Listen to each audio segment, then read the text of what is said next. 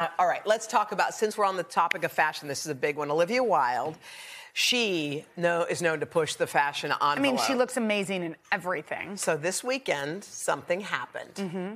So she went to this wedding, there she is, with that little umbrella, and she wore white. She wore a white, long gown. This is to Colton Underwood and Jordan C. Brown's wedding. Okay. So she posted a photo with the comment, wore a wedding dress to a wedding so I can make a joke about it in my toast. And the grooms approved. Now, the grooms approved, so it's not like you're upstaging the bride. So I sort of get why that's fine. And I wonder if she actually was it a real wedding dress? I tried to wear a sort of wedding-esque dress to the show today. Oh, just because? Well, it wouldn't zip. I was like, I like this dress. I was like, but does this look like a wedding dress? And Alex was like, kind of. Kind of. There is something about that people have a bugaboo about wearing white to a wedding. Have you ever had any experience in this field? Yes.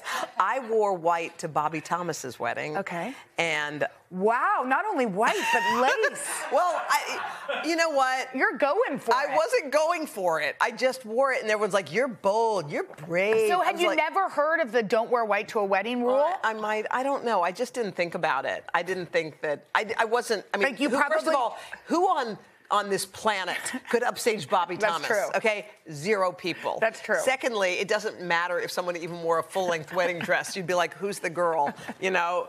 But I think some brides are very particular. I think there's something about getting married that brings out people's... Crazy? Yeah, a little. Mm-hmm. Were you a bridezilla? No, I don't think. I hope not. Were you? No, I don't think I mean, I was sort of like, it's a party with a wedding in it. Yeah, me too. Kind of like that. That was my vibe. But it was very simple. But had somebody worn a white dress, how would you? I wouldn't have even noticed. Yeah, I wouldn't have. And I don't think Bobby cared, did she? No, Bobby was like, get over here. No. Okay, let me ask you this. Do you care if you're wearing the exact same dress as someone else at an event or at a wedding? The exact same one. Someone walks in wearing that, and you're wearing that. Not really. Pause. Not really, but remember, we've discussed this. If you were wearing your dress, this one, and I also got this dress and I wore it to match you. Oh, that's different than just randomly. I think I have a little itch somewhere about matching because I was a twin. Oh. And my mom dressed us really until I stopped playing Barbies alike, like 24.